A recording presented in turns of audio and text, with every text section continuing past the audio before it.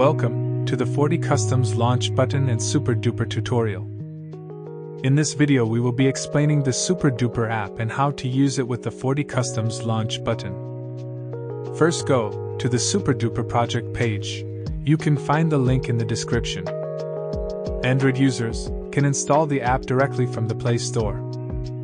For Apple users, we need to install the Apple Test Flight Beta Store first. Click on the App Store button on the Super Duper page. Install the Apple Test Flight Store.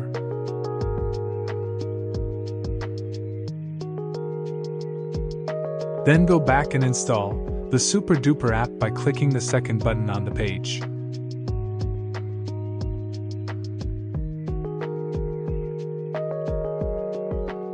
Install the Super Duper app.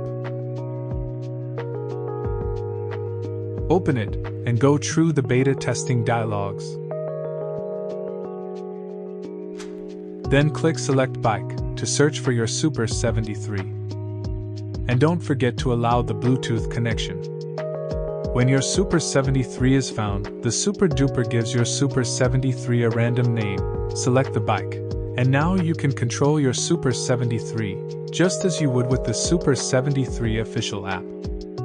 To enable the use of the launch button in a slower mode go to Edit and then select US mode instead of EU mode. This enables the throttle and launch button input also on mode 2. A nifty feature to try out is that you can lock the modes in the app. In the following road test, we show the difference in torque and speed of mode 2 and 4 when using the 40 Customs launch button.